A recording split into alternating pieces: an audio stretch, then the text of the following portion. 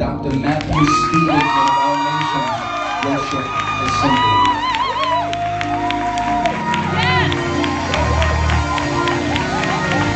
Hallelujah. I sang a song. I'm not a singer, but on watch night that I've been carrying all around, and it's going to be a part of my anthem for 2016. Because it's something that I'm just so grateful for. How many of you know this is a year of gratitude? I'm just so excited about all the things that the Lord has done and getting ready to do.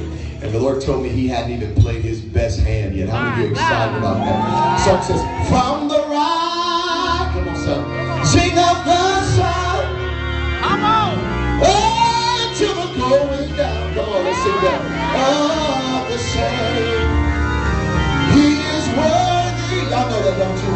Jesus is worthy, He's worthy, come on, sing it with me, He to be praised, y'all know that, lift your hands and say, praise Him, oh, praise Him, come on, let's go, praise Him, Lord, praise Him, y'all know that, this is Jesus, hey, blessed Savior, come on, I want to hear you, He's worthy to be praised, that's what it says, God is my rock, come on, rock of salvation, come on, He's a strong, y'all know that, y'all too young, deliver, come on, in Him, where I trust, oh, praise Him, praise Him, y'all know that, praise Him, praise Him, His name is Jesus, sing it with me, blessed Savior, I know He will, come on, be brave, come on, from the rise, sing it together, it's from the rising up, I want to hear you, until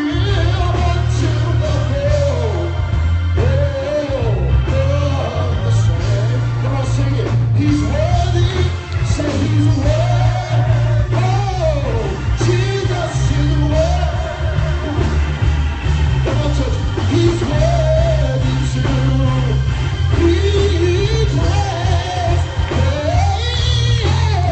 I'm praised,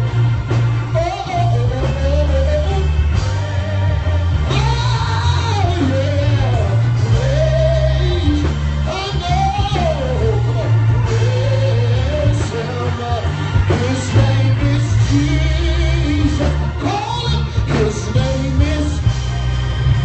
Come on, say it again. His name is. Come on, say it. His name is. Oh, Jesus. Blessed Savior. Blessed Savior. You know He's worthy. Clap your hands, give the Lord some praise. Come on, clap your hands, give Him praise. That was my lesson last year. That no matter what happens, He's still worthy. That's why I sing that. Come on. I said, clap your hands and praise Him tonight. Hallelujah. They told me I was going to a Spirit-filled church. I didn't know I was going to a Catholic church. I said, open your mouth tonight. Come on, He's worthy. That's enough to anger you. That's enough to focus you. That's enough to strengthen you. He is worthy, hallelujah, of whatever He wants and whatever He's doing. Come on, He's worthy, hallelujah. Oh, glory. Father, we love You tonight. We thank You for Your presence being in this building. You're so worthy. There's not another worthy like You. You're faithful, You're consistent, You're righteous. We look to You tonight, the worthy one, hallelujah. The one who never lost a case, never lost a battle, You're undefeated tonight. We say You're worthy. Thank You for this year. Thank You for this moment. We praise You for this church. Lord, put Your mind in our mouth tonight. Speak to these people and let Your thoughts come through. precisely. Encourage our hearts about all you're about to do. In the name of Jesus, we pray. Amen, amen. Turn to first nation, tell them, neighbor, great men and women are only born for the time that they are needed the most. And the only reason you're still here is because God is not finished. If this were everything life had to offer, then you have a reason to quit. But because he's not finished, come on, pretend like you got some power. Tell him, but because he's not finished, you got to press a little harder and see what tomorrow holds. Take you a minute and give God some ugly juice when you praise him. Come on, I can't, what's wrong? Praise him because he's not finished. Hallelujah! Hallelujah! I said praise him because he's still working. Glory to God. Hallelujah! Come on, praise him. You feel better. It's glad in here. Come on, praise him. Glory. Hallelujah! God bless you. You can be seated. God is so good. Have a seat. Have a seat. We're going to get into the word of the Lord tonight. I got quite a bit of scriptures to give you, but I'm so excited to be here, and I'm so honored to be here. God is good, and he's been faithful to us, and he's been good. How many of you are excited to be in 2016? You need to be reminded that you don't deserve oxygen, air, or opportunity. We have a strong entitlement in the black church. How many of you know God don't owe you nothing? Glory to God. How many of you thankful for the blood? How many of you thankful for mercy, freedom, forgiveness? It's an awesome time to be alive. God is doing so much, and I'm excited to be here. Pastor Jason and Ebony Long, I was telling my Periscope family the other day, and Pastor Jason's probably one of the coldest preachers in the nation. She don't know yet. We're excited. I'm serious about what God is doing with him and with them. Do me a favor, let's honor them one more time tonight. Come on, let's honor them one more time.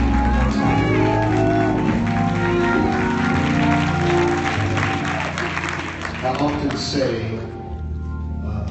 you would have to be plumb fool crazy to call yourself to pastor people. It is something that I think you need mental help with. Come on, tell the truth. To assert yourself in a career like this one.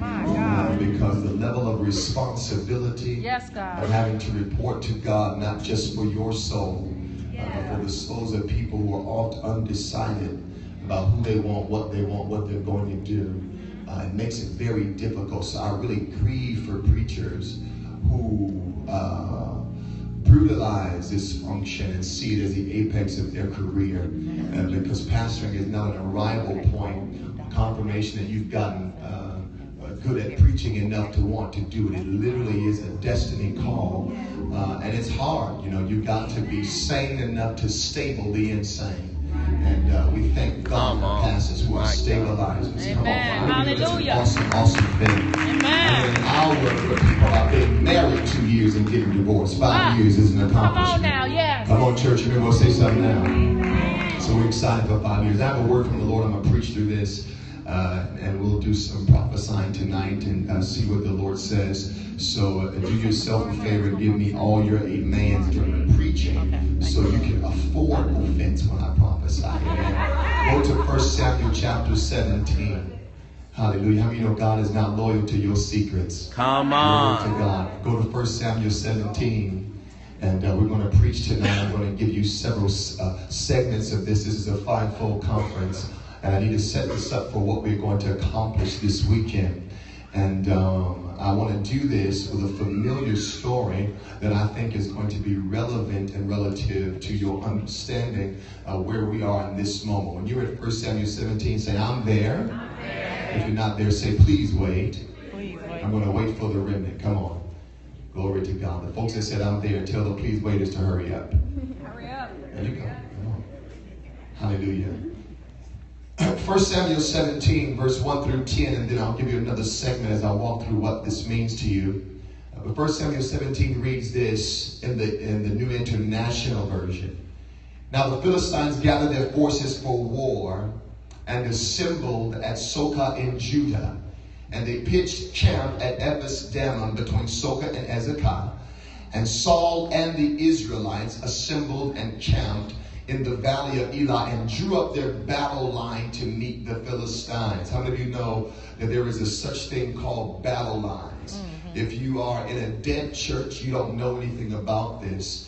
But scripturally, there are moments in history where battle lines are drawn and where God and his adversary come to points of conflict. Say amen. Amen. Points of war. And contemporarily speaking, it shows up in legislation. It shows up in scandal. It shows up in falsehood. But there are periods and moments where battle lines come among us. Verse 3 says, the Philistines occupied one hill and the Israelites another, with the valley between them. Verse 4, a champion named Goliath, y'all know him? Oh, come on. Who was from Gath, came out of the Philistine camp. His height was 6 cubits and a span. That translates into 9 feet 6 inches. So this guy, I know historically, if you pay more attention to Disney or coloring books than you do the scriptures, they paint him like he was 20 to 30 feet tall. And the 9 foot is still, even when you're from the hood, 9 feet is still significant to try to fight. But he was actually 9 feet 6 inches tall. And the Bible refers to him, the accurate word is champion, which means he was somebody who was skilled in the science of defeat. What it took to defeat an opponent. When you have become a champion, it means that you have taken on the commitment to defeating things that either are insignificant or frail or beneath you in authority. So this was a champion. And not only was he a champion, he was a champion who had set himself against God's people. That's important that you realize. He was from Gath, and he came out of the Philistine camp. His height was 6 cubits and a span, and he had a bronze helmet on his head and wore coat of scale armor bronze, weighing 5,000 shekels. On his legs, he wore bronze greaves, and bronze javelin was slung on his back. Look at me. So to paint the picture of what this looks like, this man is 9'6" tall. He's really buff, but he has protective gear and armor to make sure that if anybody wisened up to utilize or deploy some level of machinery or weaponry against him, that if his height were not enough, they would still be not effective at reaching him because he had armor, things that protected his vulnerability. So that's anybody. Are y'all fighters? Are y'all are we too? Anybody was a fighter in here? Now I know you're lying. I can point at several of you married couples right now and tell you that y'all beat each other. I asked you if anybody in here liars. Okay, I mean I'm sorry. Lord have mercy. Fighters. Okay, so I love boxing, wrestling, and my wife and I are movie heads. She likes romance. I think that's disgusting. I prefer watching something where somebody's going to get their brains beat out. Somebody's got to die, some type of crisis, something just to satisfy the warlord in me, right? And one of the ways that armor works is that it gives a greater battle advantage. So think about this in regards to darkness. If Israel, the people of God, has an opponent, he is taller, he is stronger, but this opponent is also protected or concealed by something so as to prevent the likelihood of anybody defeating him. Contemporarily speaking, that means that if we face, or if the church is up against a power, a prince, something that has decided to take it out, there are certain things that protect our ability to get to him. It may be your raggedy politicians. It could be your doctrines of devils from the pulpits of America. But certain things that conceal and prevent our ability to get the real thing. Does this make sense to you? So he had armor there. I want you to go to verse 8 to see what this Goliath did. It says Goliath stood and shouted. Say shouted. Shout. Say loud. Say shouted. I want you to shout, shouted. Now, I know we are in the African American inner city church tradition. And what the word shouting means to us means a lot different than what it meant in the Bible. To us, it means you leave your body, you scream hysterically, you have fits, and you punch people, and you violently brutalize the folk on the road. But here, contextually, shouting means to exert at extreme volume something you have to say. It said he shouted to the ranks of Israel. Pay attention, church. Why do you come out and line up for battle? In other words, do you even think that coming to me in some form of conflict or in some form of is worth your job? Are you bringing a fight to me? Are you along my same rank or along my same line that we should even be equal opponents? So look at this. Probably because they were all built as mere men, and this guy is a tall guy. He did not even see Israel as an adequate opponent. He's basically saying, this is unfair. I'm too big. You'll never win against me. Why are you coming here? He says, why do you come out and line up for battle? Am I not a Philistine? And are you not servants of Saul? Choose a man and have him come down to me. And if he is able, say able. Able. Say able. Able. If he is able to fight and kill me, look at this condition. If he has ability that brings me to the point of death, then I will become your subject. But if I overcome him and kill him, you will become our subjects and serve us. Then the Philistine said, this day I defy the armies of Israel. His eye was on the army. His eye was on the army. Say that together. His eye was on the army. So he thought that his conflict, his war, his challenge was directed towards the foot soldiers, the army. He had no clue that he also challenged the God that backed the army. Based upon his mind, I'm coming against the soldiers, the rankings, and the wars, but there was a greater war that was two-dimensional. Are you tracking with me? Is this too much reading for you? Okay, I don't care anyway. He said, I defy the armies of Israel. Give me a man and let us fight each other. On hearing, look at verse 11. On hearing the Philistines what? Thank you. Saul and all the Israelites were these two things: dismayed and terrified. What the word dismay means is to be removed from a focus point. It means to be disturbed, unsettled. How many know God brings people to focus points? You should have one. Every church should have a focus point. A lot of them don't, but every church should have a focus point of vision that makes them distinct from the thing around the corner. Every life should have a focus point so that it doesn't flirt with every career and every relationship and every option that it has. A life without a focus point is inevitably destructive, because it means it gives consideration to everything around it. That's how people marry bums. That's how people get in bad relationships. Where there is no focus, there can be no stewardship. When you know where you're going, you know what you need. Come on, say amen. And so in order for you to be unsettled and disturbed, something has to take you off of your focus point. And contextually, glory to God, this is good to me even if you don't like it. Contextually,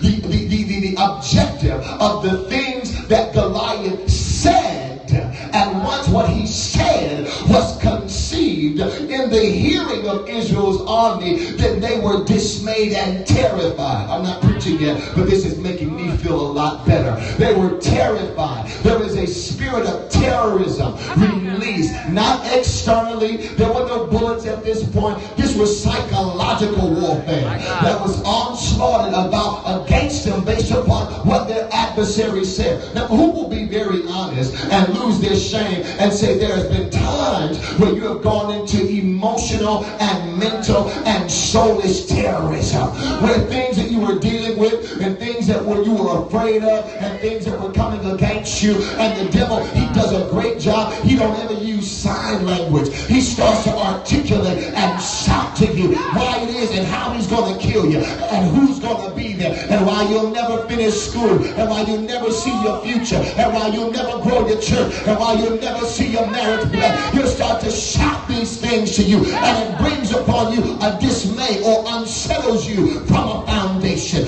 Makes you do things you wouldn't ordinarily have done. Makes you wander and drift and roam in your heart and in your mind and in your desires. And then after you've been dismayed, terror is the only other thing left. You've got to be tormented in the night about where you should be versus where you are. Don't look at me like that. You've got to be tormented about how everybody around you that is already RSVP'd for hell is making more money than you, while you believe in God on minimum wage and living right, working at McDonald's and keeping your drawers up and can't complete a good degree. And it looks like everybody around you that's sleeping around and hoeing and going and sowing, they get money and cars and favor. Come on, talk to me. There's a spirit of terror.